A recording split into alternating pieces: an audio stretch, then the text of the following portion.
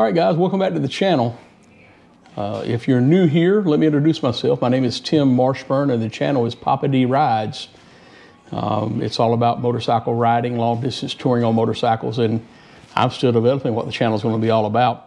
But if you've been following my channel, you know that I just recently, this past weekend, completed an Iron Butt Challenge. I rode down to Savannah, Georgia, and rode an Iron Butt Challenge with Wood Jr. and 9 other strangers to me. So there was 10 of us total that did this ride. I did 1,157 miles total, and the Iron Butt Challenge saddle score is 1,000 plus in less than 24 hours. So in reflecting on that, I want to give you some suggestions for me on how to complete an Iron Butt Challenge successfully. I'll put a link to the one we did this past weekend right up here.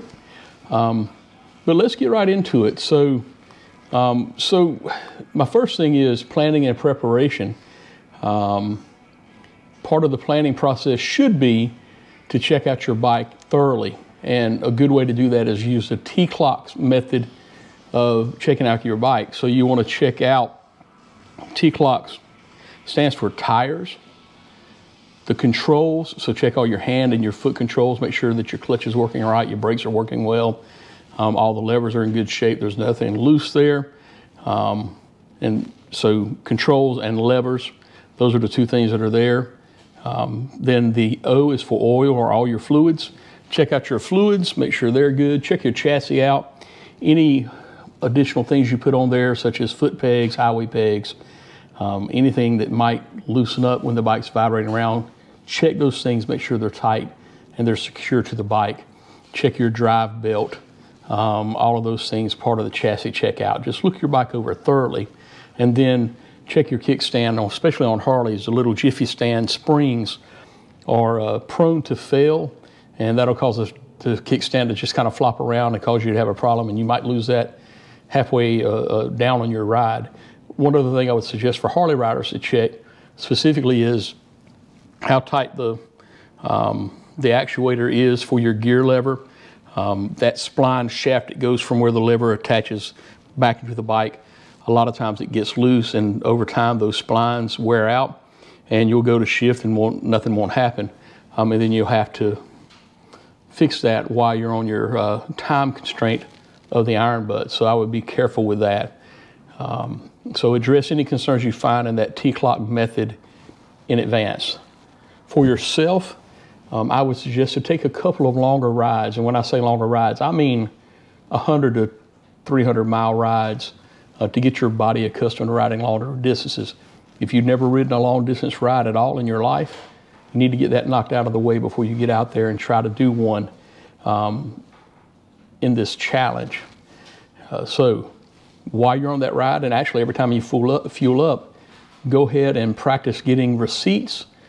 Setting that down by your odometer, taking a picture of that receipt with your odometer. I would suggest doing that. Now, the next part of the thing is planning your route. I would suggest you use Google Maps or some similar program that will give you a better approximation of the mileage that you're going to have for your route. So build that route here, and I'll show you one that I've got built here on the computer. But what I'll tell you to do is build that route. Stick to major highways and interstates if at all possible. Plan your fuel stops along that route. And if possible, those fuel stations should be 24-hour stations. Larger truck stops are typically the best for that, especially if you're riding with more than a couple of people. And then plan your stops according to your fuel range. So my bike, I can typically get 250 plus or minus miles to a tank.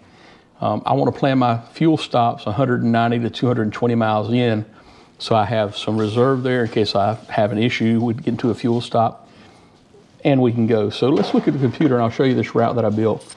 So I'm planning to do an in-state Iron Butt. So that's an Iron Butt that you complete all inside of the same state. I'm going to do mine in North Carolina because that's where I live. And I planned my start point at the Love's Travel Center, which is about 15 miles east of where I live, really not even that far. So if you look here at the screen, I'm planning on starting this travel center, and I live right over here in this area. So the Love's Travel Center I know is open 24 hours a day, and I can get a receipt there and at the beginning and the end of my ride with no issue. So my plan is to go to the mountains of North Carolina. So I'm planning my route to go up through Gastonia here on Highway 74, hit Interstate 26 and take I-40. Right here is a TA travel center, and I'm gonna make that my first fuel stop. By that point, I'll need to use the bathroom, get a fuel receipt, whatever I need to do, I can do there. And then I'm gonna go up here into Maggie Valley. And so that's a 2-lane road, kind of slow, but it's just a little area. Maggie Valley, make a loop and come back on I-40, and I'm gonna head east on Interstate 40. Right here in Marion is another truck stop, and there's some other fuel stops I know along this way, but I know that's open 24 hours a day. So I can get a receipt there. By the time I get there, I'll need to stop and use the bathroom, and I'm good to go. I'm continuing east. When I get up by Winston-Salem, I'm actually going to drop down here to Interstate 85, and there's going to be another fuel stop that I can do right here. Then I'm going to head on east all the way out to this speedway that's right at the Virginia line, and that's all interstate. And then I'm going to take this 2-lane highway here across just below the Virginia line on 95 and head south toward Wilmington. There's a Pilot Travel Center here that I can get fuel at. Then I'm headed right by Wilmington on the interstate. This Highway 74 here, I travel it a lot. My mother lives in Wilmington. You can make good time on that road. There's a fuel stop here I can take, and actually I know there's some 24-hour stations up through here. I use this fuel stop just to help me make my route. But there are 24-hour stations all along this route. I can stop and get a receipt and take a break if I need to. Pardon my dog, she's walking around here looking out, so hopefully she's not bothering us too much. Then I'm gonna come up here to Highway 220 in Rockingham, and this turns into Interstate 74. And I want to take Interstate 74 up and up by High Point, all the way up to the Flying J, up by Mount Airy, so I'm back up by the Virginia line again. And then once I get that, I want to head south on Interstate 77, do a loop around Charlotte, and come back in to the Love's Travel Center. That's my end state. So, continuing on I've got some notes here if I can get them open back up. All right, so that'll get your routes done. And then the day before you go ride, make sure you get plenty of rest that day. Make sure you have a good meal the night before and go to bed early the night before. The actual day of the ride, have a plan to stay hydrated. Have extra bottles of water and snacks available to you. Keep them in your tour pack or somewhere on the bike if you can. I use a Camelback to help me stay hydrated while I'm riding. Have you some snacks available so you can have those if you need to stop and take a break. Try to make it to your planned stops. Each stop, make sure so you can stick to your timeline. Limit those fuel stops to 20 minutes or less if at all possible, and incorporate your meals into those fuel stops. So when you have a meal, that stop can be a little bit longer, but you still don't want that stop to be over 40 minutes if you can at all help it. Have something to occupy your mind, audiobooks, music, something that to keep you occupied while you're going down the road. That's a good thing to have. If you need to stretch in between your fuel stops, find a rest area, pull in there, use the rest area to take a stretch, use the bathroom, whatever, but limit those stops to 5 to 10 minutes and get right back on the road as quickly as possible and keep going. Have some pain medication with you and go ahead and take Tylenol, ibuprofen the night before to get your therapeutic dose up, and then maintain that throughout your ride so you won't hurt quite as bad. I use a tracker to help, like Spotwalla, with my ride, so that'll help if there's any issues with your receipts. Now when you're getting your receipts, be very careful with your receipts. Make certain that your odometer is reading your actual mileage and not your trip mileage or your range on the bike. I had an issue with that on my particular ride. I accidentally set it to range, and so I didn't have the mileage, and that was actually my last stop, so I had to make sure that I included that with my ride application, what the issue was, and IBA looks at all those things in order to do it. I haven't got the paperwork back yet, but I got an official email that said it was certified and it's coming. So I'm good with that. And this is very, very important, okay? If you're on this long ride and you get extremely tired, you need to stop. Take a nap. You got 24 hours, so if you take an hour nap or 2-hour nap, most of the time it's going to take you 16 to 18 hours to ride the Iron Bud. So say it's 18 hours, and you take an hour and a half, 2-hour nap, you've still got 2 hours to play with when you get up to get to where you need to go. If you're extremely, extremely tired, find a hotel. Check into that hotel, get you 4 or 5 hours worth of sleep. And if you want to, you can add another 500 miles onto your ride and get the butt burner 1500. But better to come home safely and try to do this challenge at another point than to push yourself beyond your limitations and be unsafe. So please, please do that. And most importantly, have fun. And then I've got some thoughts about riding with a group. We rode with 10 people this past weekend. So riding with a group can be challenging, but it's also a lot of fun. So I will tell you that the Iron Bud is probably going to be best completed either solo or with 1 to 4 motorcyclists that have ridden together before, know each other's riding styles, are compatible with each other, and really knows each other's strengths and weaknesses, and they really can look after each other very well. Because you've ridden with that person before, you know if they're riding differently than they normally ride, and that might be a clue that they're getting fatigued, and maybe you need to pull over and check on them, or at least call them on the headset or give a hand signal, hey, are you okay? Check on each other while you're doing that. Have a solid way to communicate with each other. So whether that's headsets or hand signals, have those things worked out in advance and communicate with each other frequently throughout the ride. Like I said, we proved this past weekend it can be done with a larger group that are complete strangers. I didn't know any of these guys before we rode. Now we're friends. But it makes it a lot more difficult to maintain your timeline. And also, when you're in those larger groups, people may feel pressure to continue on the ride when they really need to stop. And so make sure that you go over that stuff up front, that, hey man, there's no pressure here. If you need to stop, you need to stop. Be willing, if you're on that larger group, to sacrifice your own ride if you need to hang out with somebody else that might need that break. But we want everybody to come home safely. The Iron Bud is to be fun, to be enjoyed. It's a challenge, but we want to do it safely. And then the last thing I want to say is I had a blast doing it with these guys again, and I would ride with them 100% again. But it is a challenge to do it with 10 people. Preferably, I want to stick to 2 to 4 riders in the future, and I'm going to plan my routes out so that I am getting back with a minimal number of miles. You know, this weekend we did our Iron Bud. It was complete. I still had 140 miles to ride to get back to my hotel because I wasn't leaving from my home. So the one I'm doing here in North Carolina, I'm leaving from my home and coming back to my home. So when I'm done, I'm going to be 10, 15 miles from the house. Boom, I'm right in my bed. I don't have to ride another 140 miles to get home. Now, I got more miles out of this, but I still would rather have been at my hotel when I got to 1,000 miles as opposed to being 140 miles away from my hotel when I got to my 1,000 miles. That also being said, this weekend, the whole purpose for me going down was to ride this IBA with Wood Jr. Then I was going to practice with Robert Simmons. So I did the ride, and I got up the next morning and went over to practice with Robert Simmons, and I'm going to put down what happened with that in the video here. That's the ride video today. Hope you guys enjoy it. If you like this kind of content, please subscribe to my channel, and I'll catch you guys later.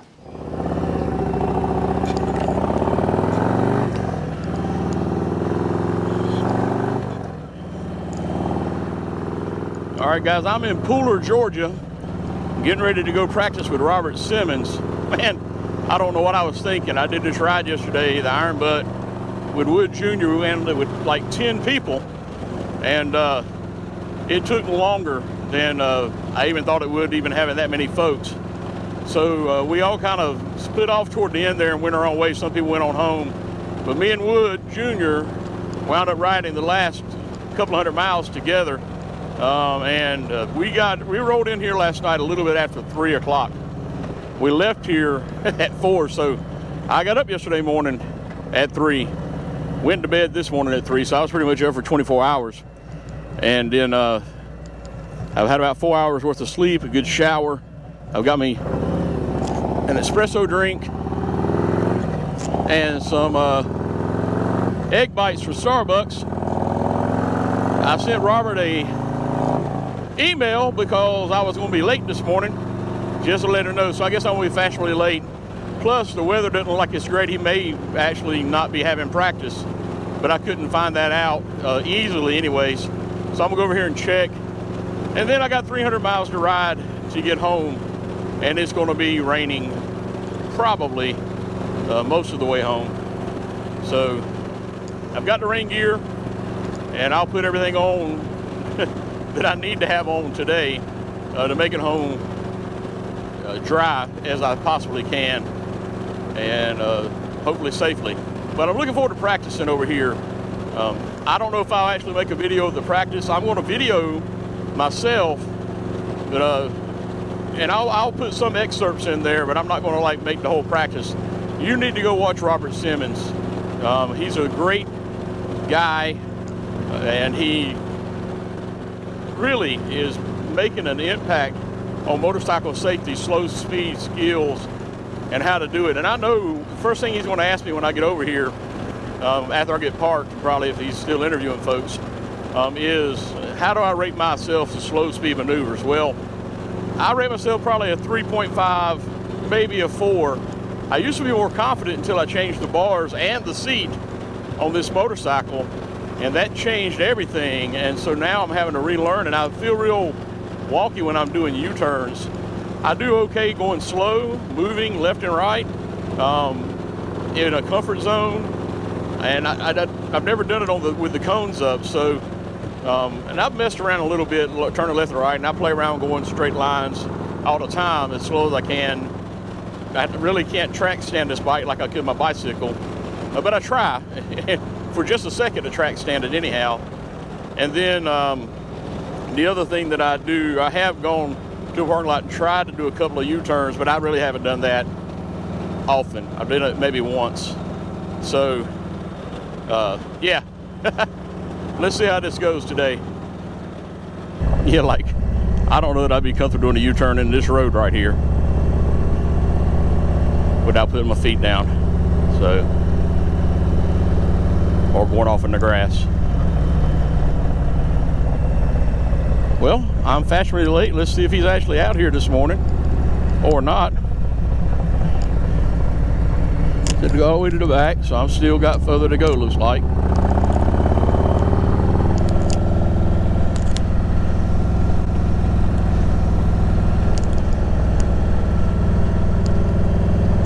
I've seen all this in videos.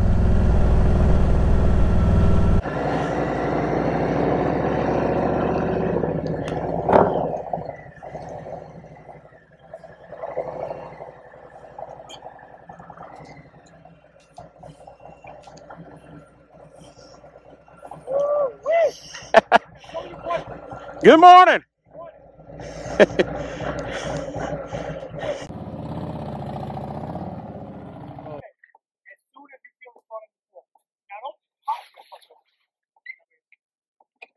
Doing something out here, and I know I'm going to do something where I'm leaning my motorcycle a lot, I might bring my RPM up to 3,000. So when you're doing this, if it makes you feel better to raise your RPM, raise the RPM, because if they're low, you might not feel too great about it. I'm going to pull right there.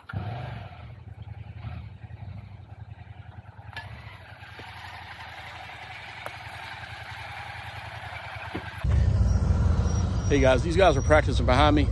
You have to know your limitations, man. I'm just toast. I did 2 of the exercises. I got here late, missed the first 2 exercises. I did exercise 3 and the first part of exercise 4. And I'm just exhausted. Mentally, I think I'm here, but physically, I just wasn't up to the task today. So I want to bow out and come back and practice with Robert again. But man, you need to check out Robert Simmons' channel. He does a great job. These practice sessions are free if you're a VI preloader, which is $5 a month, man. So $60 a year, and you pay $200, $300, $400 to take this same course, and you can come practice here as often as you want to throughout the year if you're a VI preloader. And he puts these practice sessions online every week. You can watch them, you can practice at home before you come down here, which I've done a little bit of, but not as much as I should. So check out his channel. Headed home for Savannah, and this is I-95. So I'm going to get off and reroute. I was hoping maybe to take the interstate, get on home, but it's raining. People are crazy out here, and so I'm gonna go to secondary roads. I'll get home almost as fast, and I'd rather get home safe than be out there in that. And that's just, man, that's hard right now. All right, catch y'all later. Now this is more like it. Going through the trees with the Spanish balls up above me, and not having to do with 18-wheelers and all kinds of traffic. A lot less stressful. Got to ride in the rain, might as well enjoy it the best you can. All right, man, I'm ready to get home. I'll catch you guys a little bit later on. Hey guys, I'm gonna say it one more time in this video.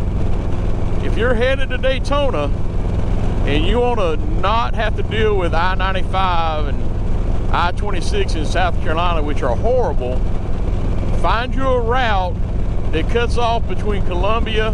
If you're coming from I-77, points north like Charlotte, find you a route that cuts from Columbia to Savannah. There's several different ones. 321 is probably the best option, but you can actually take 321, and I think it's 119 the same way I went down to Savannah, and made almost the same amount of time. I think it's probably 30 minutes longer according to Google, but you got to think of the traffic, and like what I was just in a minute ago, you're probably going to make the same amount of time. And you come out right there at Savannah Harley-Davidson, and then I-95 is 3 and 4 lanes headed into Florida, and much more navigable. But you know, it's through South Carolina. It is 2 lanes, and it's nasty. And look at this road that I'm on. This is Highway 278 out of Ridgeland. That's a big old doggies. Y'all stay right there, boys. All right, sorry, got distracted by the dogs. This is Highway 278 out of Ridgeland, and I'm taking it back up to 321 because the interstate was just so backed up, and with the rain and people doing stuff, I saw a guy over the ditch with a trooper there. I just want to be safe getting home. Guys, if you decide to take 321 or an alternate route so you can miss the interstates headed down to Daytona, just be aware, you can make great time through here, but these little towns, when they have a speed limit posted, you need to slow down when you're going through there.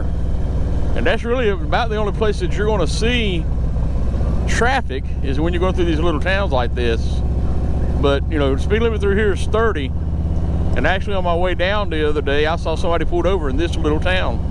So you'll come along, you'll crest the hill, and the speed limit will go from 55. They'll have a sign that says 45 and then 35, and there's a couple places you come across the hill and it just turns to 35.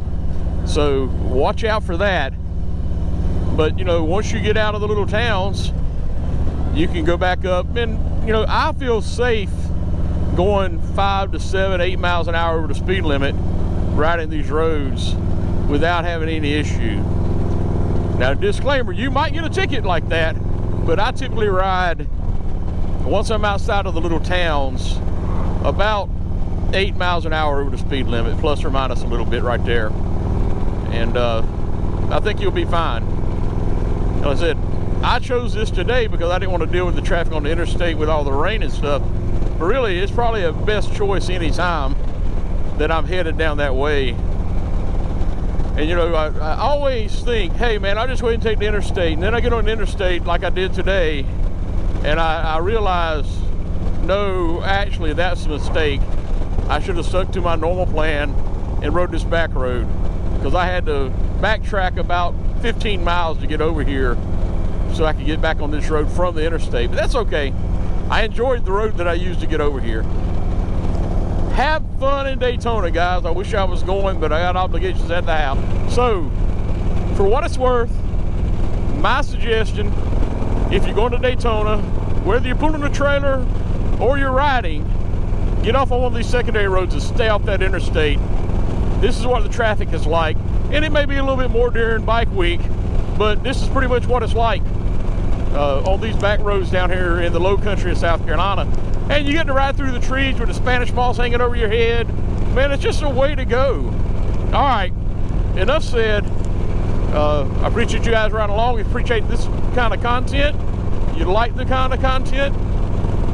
Click subscribe to my channel, like and share this video, and hit the notification bell. And I'll talk to you guys later on.